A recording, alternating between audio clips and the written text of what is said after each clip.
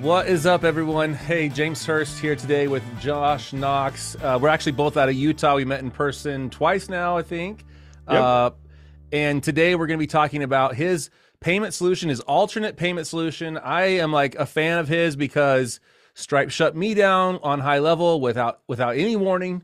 And then I went through their appeals process, and guess what? They did not get back to me. I was left high and dry. I was mad. I hadn't done anything wrong that I know of, right? No chargebacks, no complaints, no what I don't know, no high refund rates, any of those things that you might think like what triggered, why would they shut me down?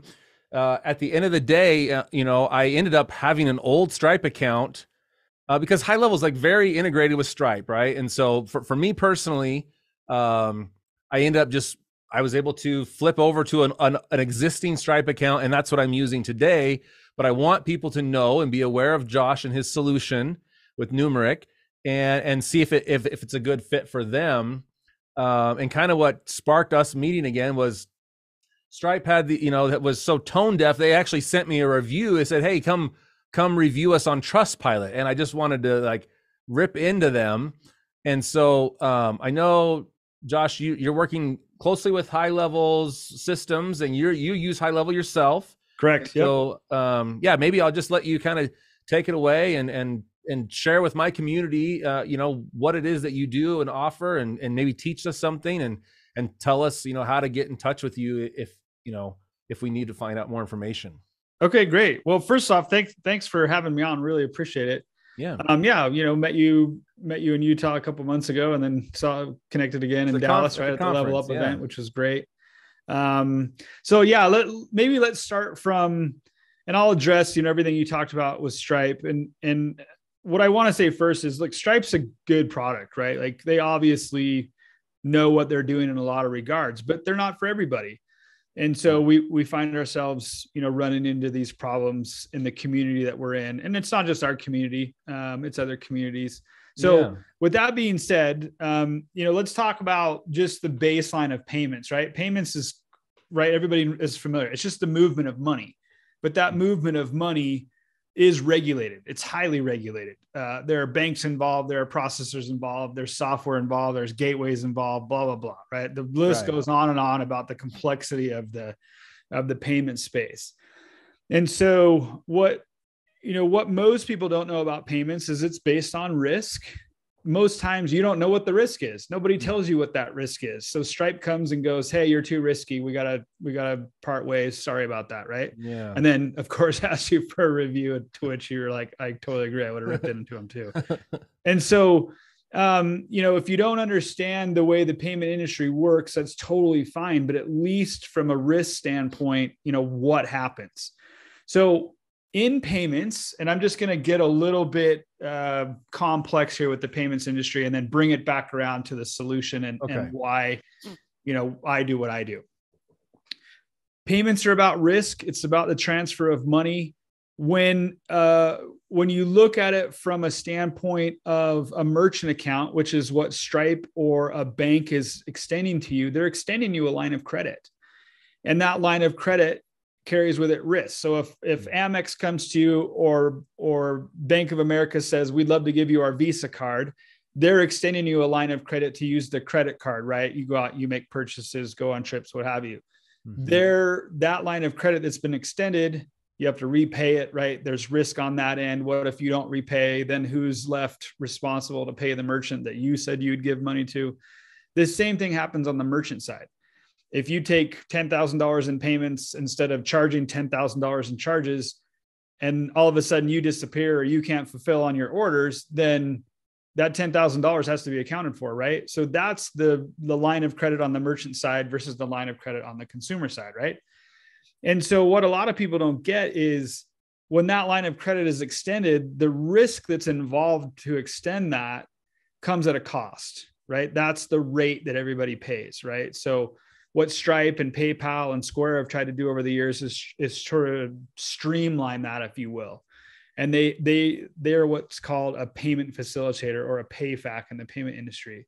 And they give you a sub account of their main account. They then absorb that risk. They say, we're willing to give you an account. Just give us these 5 different points of information, your name, your driver's license, and where do you want us to deposit the money? And they've made it so simple to get an account and take money and then not let people know how it actually works. Right.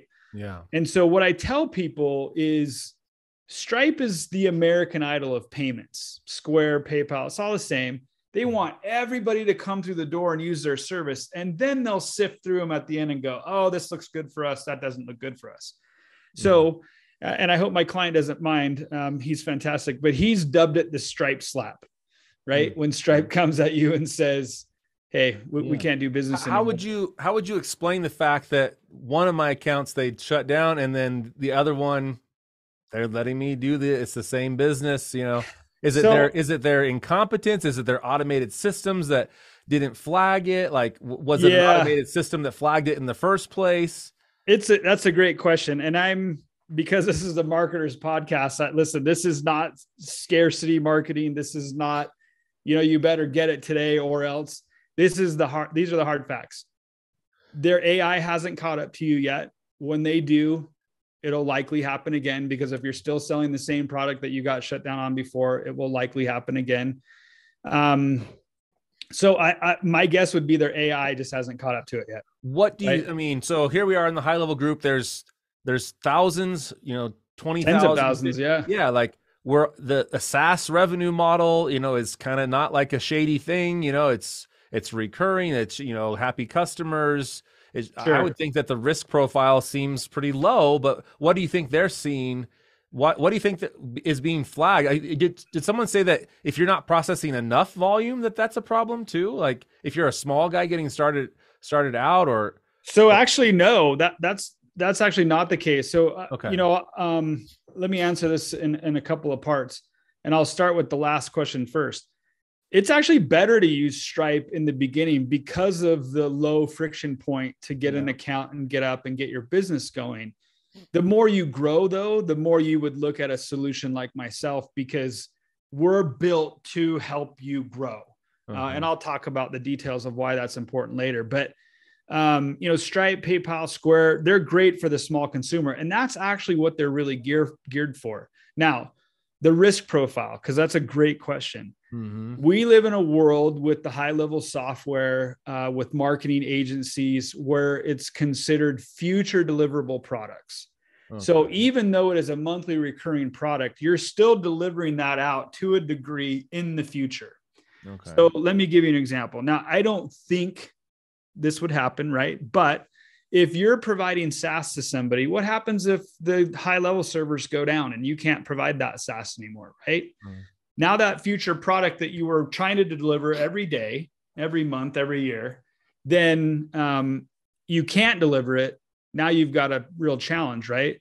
That's the kind of risk assessment that processors go through. That's what they're trying to figure out. Now, obviously, HighLevel is a fantastic organization, well run. The likelihood of it ever going down is probably nil. Yeah. But the assessment still has to happen on that future delivery. Make sense? Yeah.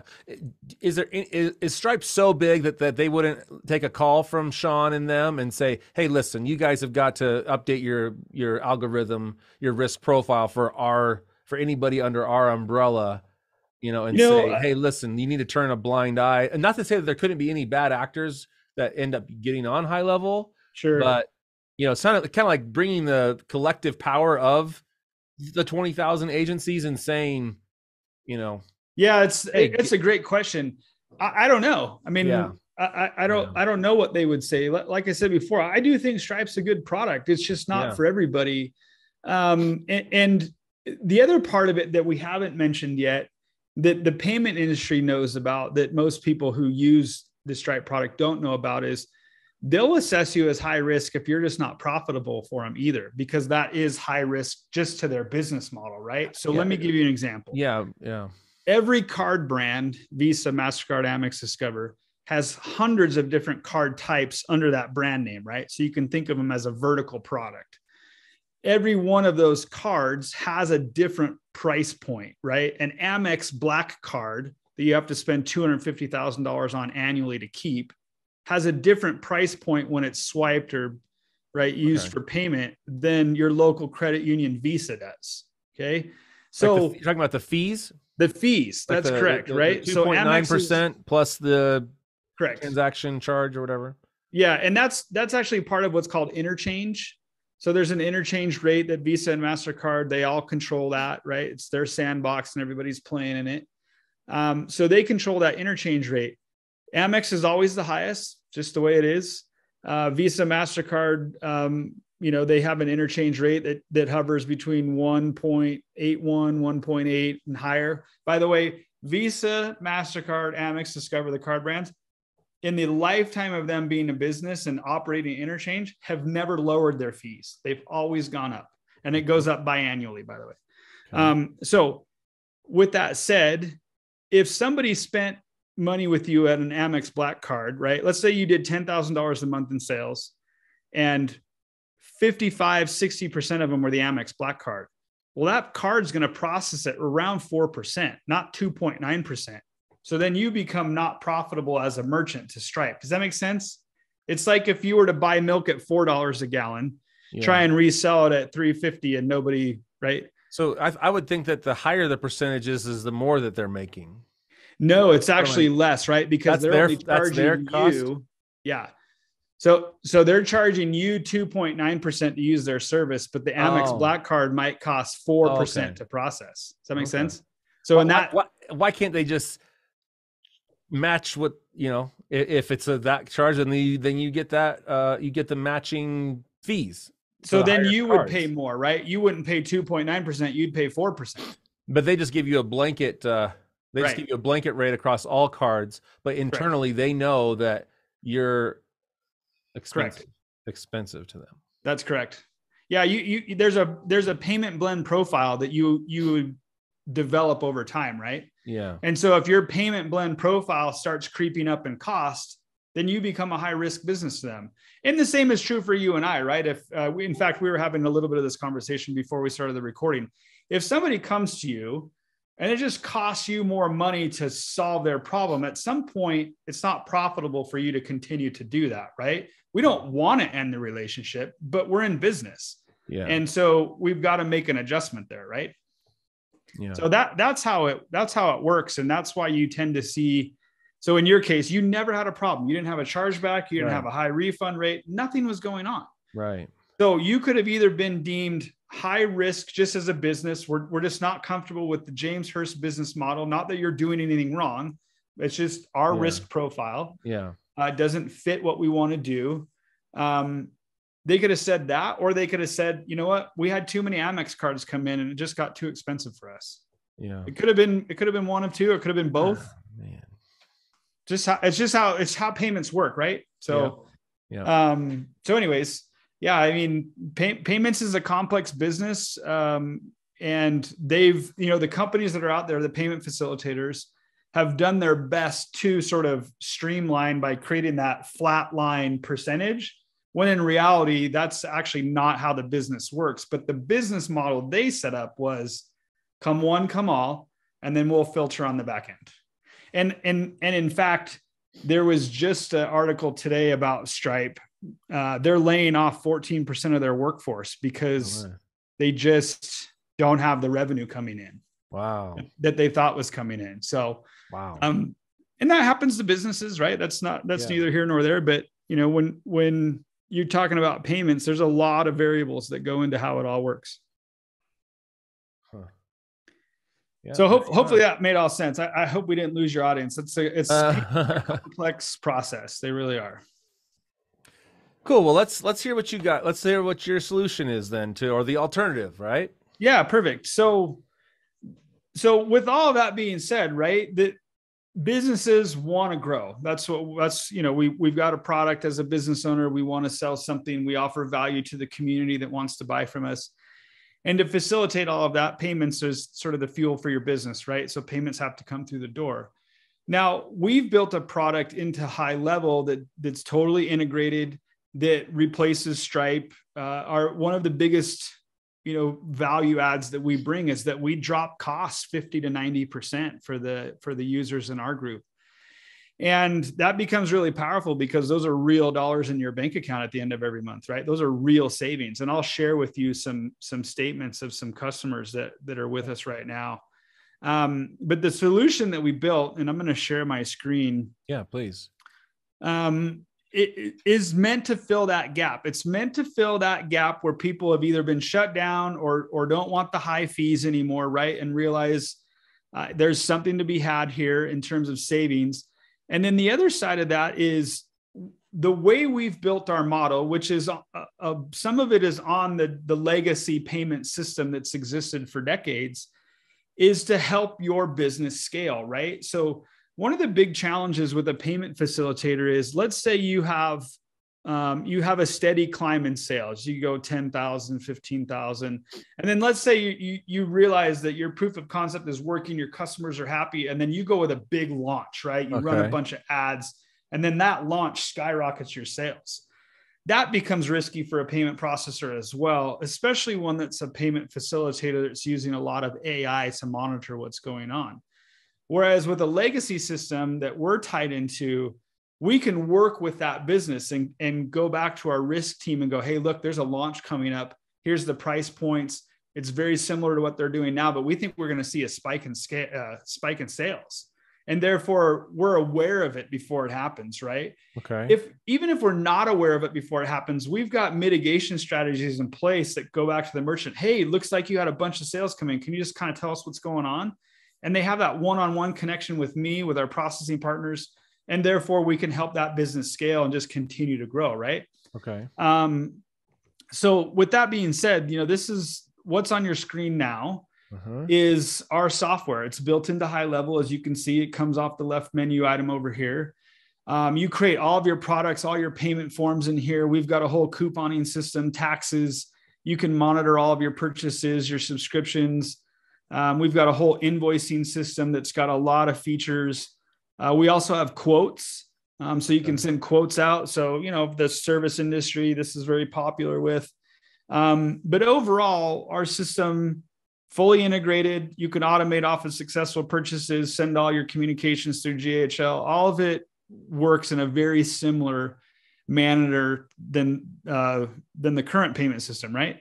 Okay. So what about the SaaS configurator, for example? So with the SaaS configurator, we're actually working on our own version of it, but you can still launch a sub account from a purchase in our system right now and automate it. Okay. So that happens in our payment forms. We help you work that through the API. So you do use a Zap or a make.com scenario. Yeah. But it's doable, right? A lot of, it's not that big of a deal. No, it's actually fairly simple. We actually have mapped outlines that we're happy to share on how to set that up if you've never done it before. So cool. Yeah, you can do that. You can do that with us. Now I have to just ask. So like, these are huge companies. Like you're Josh Knox, out of his house. Like, who are you backed by, or like, are you just this awesome coder guy? Like, what is your backing, or like, are you like licensing something else, like we license HighLevel, or like, tell us about your, Yeah, great question. So yeah, you're right. I am me. I work from home. This is my software. Yeah, I'm not the coder. I've got a coding team, a development team. I've got a team that helps with the processing side. So to that point, there's a gateway behind this. I mentioned in the beginning, the way the whole payments industry works is there are gateways, there are processors, acquiring and sponsor banks, which are one and the same. That's how the system works. And it works that way for Stripe and PayPal and Square as well. Now, the gateway that we use is the NMI gateway. It was talked about at the Level Up Summit. Right, okay. It's a fantastic gateway, very user-friendly. We white label that. It's tied into our system. Everything's married in the back end of this. Okay. And all of our clients still get access to that gateway, kind of the same way you would with Stripe. That gateway, by the way, does almost 200 billion a year in volume. It's large. It's quite large. And then on the back end of that is the processor that we work with. The processor that we work with mainly is called TSYS. Now, your average viewer won't know what that means, but TSYS last year did 24 trillion transactions. Oh, ran through their network. So we've built our software to tie into HighLevel. It's where all the magic happens that helps our clients save. But we've tied into these legacy systems that are massive and very, very robust. Very robust. Okay, so you're kind of like how we leverage, you know, the backing of HighLevel and their 150 developers. You're kind of like the front man for, you know, for these big guys too. Correct. Yep. Okay, cool. Yep. And it works very well. In fact, it works so well. Let me share just a few success stories that we've got, right? Okay. So ours are monthly success stories. This happens to be from September. I haven't pulled October yet. I've just been busy. But let me increase the size. Let's zoom in here so everybody can see this. Okay. So let's just make this a little bit zoomed in. Okay. So this client of ours processed nearly 60,000. Okay. They paid $113.50 to process that volume. They paid right there, 0.19%. Wow. Saved $1,600. Yeah. I have sent some large Stripe invoices and I can barely stomach it anymore because it's, you know, if I'm doing a $4,000 funnel build, that's going to be a $200 or $300 fee. Yep. And you're processing 60,000 for $100. That's just for one. That's just for one client. Let's take a look at another one because you know not everybody's the same, right? It's sort of like weight loss. All results are different. Okay. Let's look at another one here. This is a client with a little bit lower volume. Yeah. Okay. Little over 11,000. Paid $132. They paid just a little over 1%. Huh. That's still a third less, right? Yeah. Now here's another one. These are all from September, by the way. Yeah. So this client, almost 89,000, paid $86, 0.097%. So these savings are real. This is their merchant statement that they get mailed to them. Actually, they get it emailed to them, right? And then this is the software part of the deal that we've set up, including the gateway. Okay, so there's your real costs that are happening right now. So this particular client saved almost $2,500 in fees. That's amazing. By the way, I think this is his third month of processing. We're going into his fourth month of processing. He's been fairly consistent at this volume. So his savings now are getting close to 10 grand total. Yeah. I bet he's loving the last couple of months. Do you have anything? I know there's a lot of people in the other countries, the international community. Yep. Do you have anything for them? The people that, you know, they can't use Stripe in their country, the people that does this work for them too?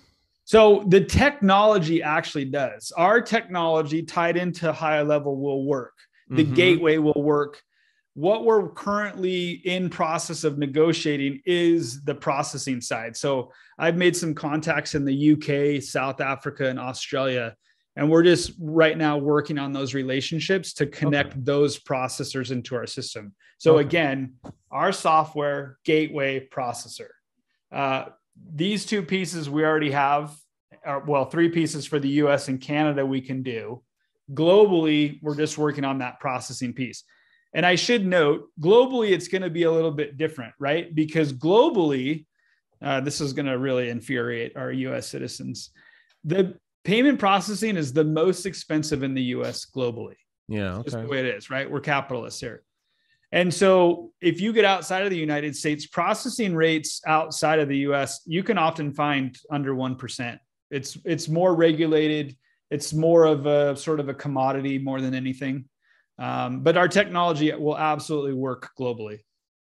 Okay. Very cool. So we're working on it. We're hoping for a Q1 launch. Is there somewhere in here where I would like give you my bank routing information where you're going to like deposit the money that, you know, gets processed through the funnels into my bank account?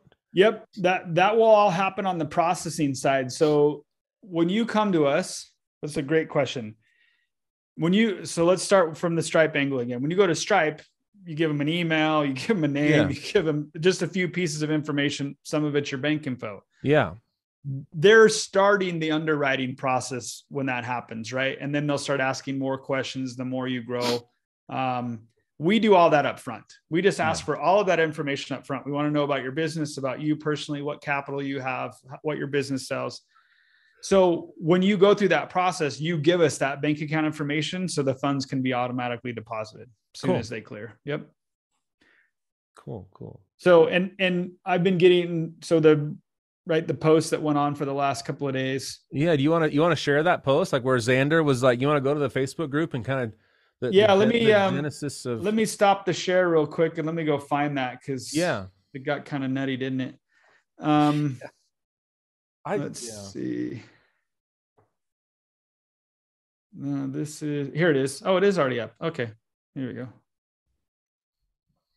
Yeah. So this is the question that got happened, or the question that got happened. This is the question that got asked.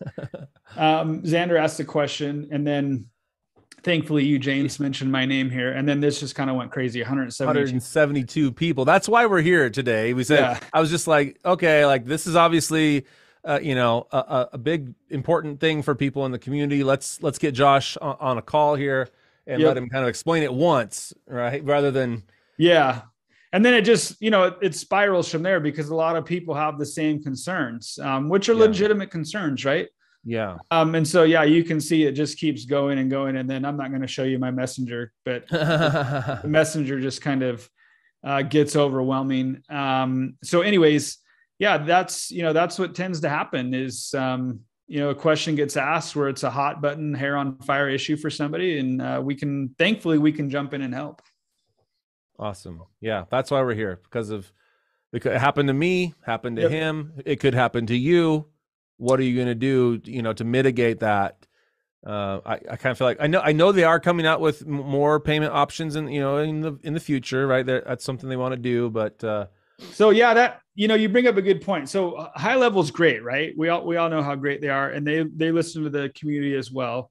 So they're gonna be coming out with some different gateways. Something that the community should know is even when you have a new gateway integrated, you're still going to need a merchant account. That's one of the big things that we help our clients with is get that merchant account. We've got great connections, 4 different partners that can do incredibly, incredibly high risk businesses to incredibly moderate and low risk businesses. Like I've got barbershops, I've got plumbers, I've got agencies. I also have people that sell regulated substances, regulated by the government. And so we've built those relationships over time, and we've got, we've got like a 99.9% approval rate for our clients. Okay. So even with the gateway integration into HighLevel, which is a fantastic new feature coming, they're still going to need a merchant account. So if you wanted to go out and use NMI in HighLevel, then you would still need to have a merchant account. And they could come to you for that, or would they go through HighLevel or something? Okay.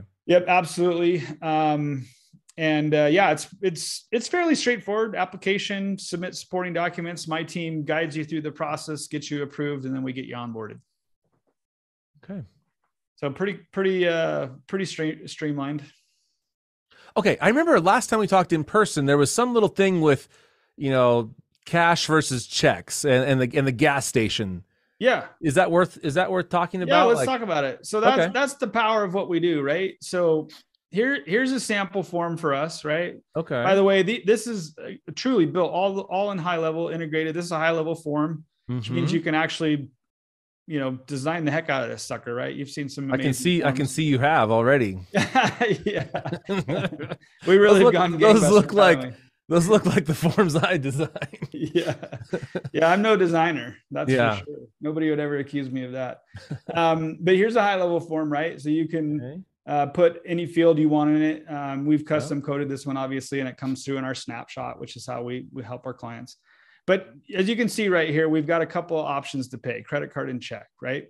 Okay. Now, you can see you've got products with a line item. There's a price for that. You can see the subtotal down here. You can add tax in our system. There's no tax on any of these products, right?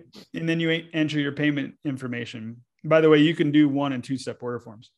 Okay. But if somebody were to click over to check, right, that line item cost changes. It's a little bit less, right? Okay. So you and I are familiar, and most people listening to this, we're familiar with this at the gas pump when we go put gas in our car. There is always a credit card price and always a cash price. Credit card price is always slightly higher, right? Can you flip back and forth? So I wasn't paying attention to the price. So it's $207 with a credit card, but it's cheaper if you do check. Yep. Okay. So because you give your customer the option, different ways to pay, here's what we know behaviorally, and the data shows it. You can charge a little bit higher of a price, which is what our program does for credit card, which means we've now passed the credit card fee onto your customer who chooses to pay with a credit card versus you paying it, right? That's how we get these crazy results. By the way, this person's average ticket price was $2,700. Okay. They rolled their old customers at a certain price point into this new model, and nobody's complained one bit. Okay. So it works. I mean, could you not just say, I'm going to raise my prices to cover the fees anyways? Like, regardless?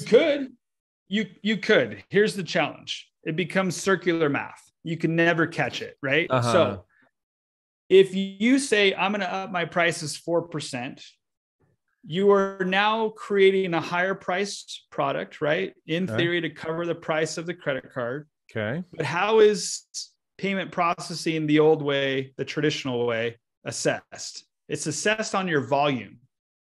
So if you sell $10,000 a month in volume, then you pay a percentage of that volume in fees, right? If you now raise your prices 4% and it's $10,400, you're now paying fees on $10,400, not $10,000, right? Okay. So it becomes circular math. What we've done here is legitimately, dynamically change the pricing for a credit card product. And this money comes out and is escrowed on your behalf. Oh. Then we go ahead and pay the bill. Does that make sense? Oh. So that's how it works. So it is a true cutoff. Whatever you used to pay in a rate is now effectively 0%.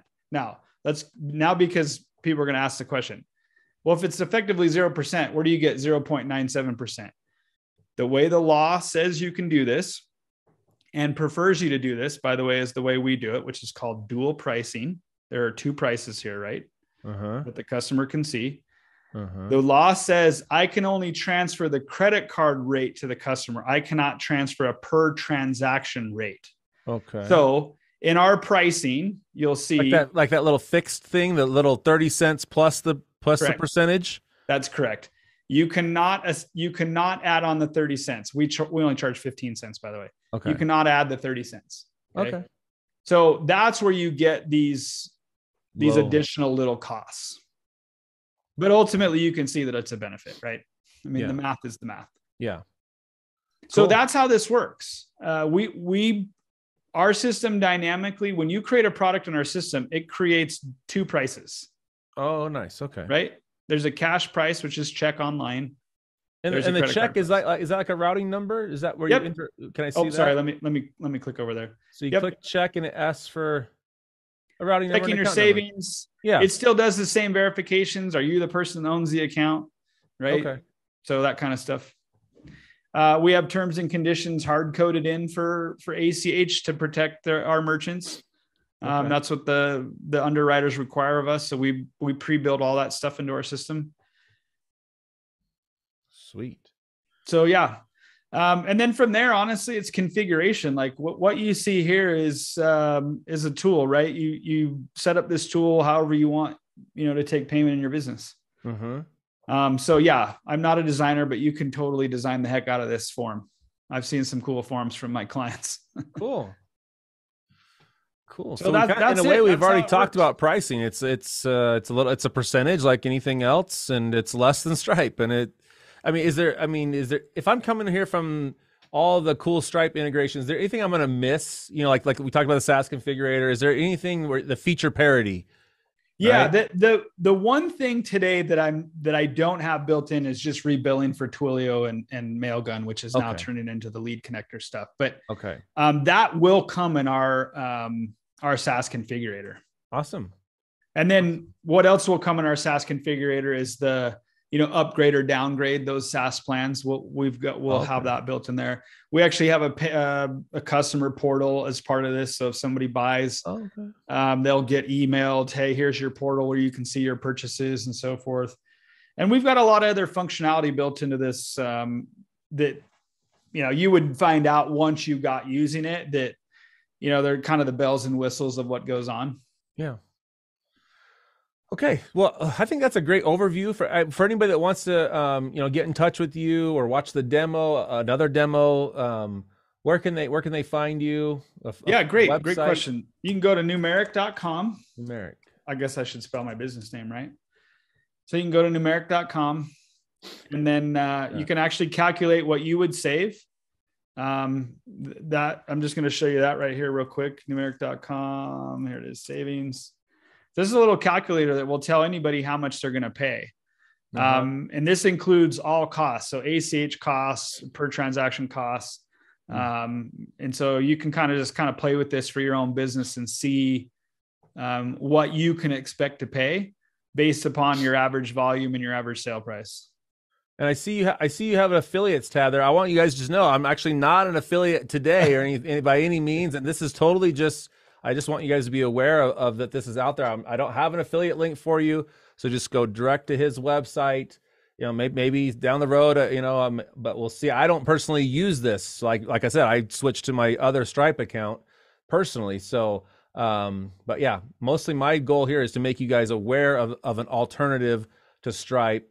With someone that I've known from Utah here, and I saw him at the event. And so, yeah, if you guys are interested, definitely get in touch with Josh here, visit the website. And I think it looks like it's well on its way to being a great option. Yeah, it is. I mean, I know I'm a little bit biased, but our customers are happy. They're saving money, a lot of money, and they're doing well with it. Now, you brought up the affiliates. You're correct. You're not an affiliate with us.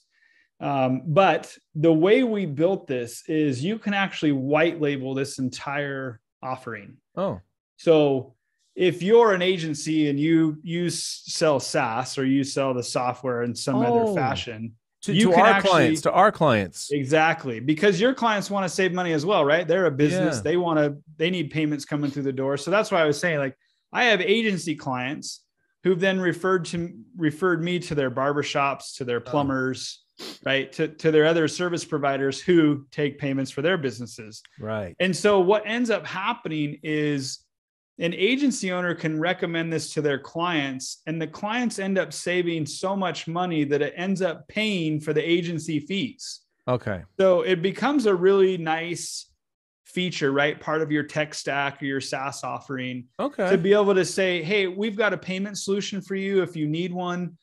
We can do in-person payments. We have that entire functionality. And so there's a lot built into this from the agency standpoint. Like I said, you can white label this entire thing. Wow. The login screen, what this says here, the whole kit and caboodle, the forms, the application, and then we just support it on the back end. Okay. Sean and Robin and Varun have done so well at building HighLevel. It's just a great model to follow, right? Yeah. So that's what we did. We built essentially payments on the HighLevel model of it's a SaaS. White label. So, and we of course pay an affiliate for that as well. So one more maybe a tougher question. Something like you have this guy doing 80 grand a month and you make $100. He has other guys doing 50 grand a month, you make $110. Like, I don't see a lot of how are you running a business off of, making $100 a month on a client? Yeah. So we're the same. We're not just making what you saw there. That's actually just what they paid. That's not what we make. So payment processing is no different than any other product. You buy it at a wholesale rate and resell it at a retail rate. So in the amount that we pass on, in this case, we'll just use this 4 cents. There is a cost that we have to pay the card brands, right? Visa, MasterCard. We've got to pay the processor. All that stuff comes out of that 4 cents. Whatever's left over is revenue for us. Does that make sense?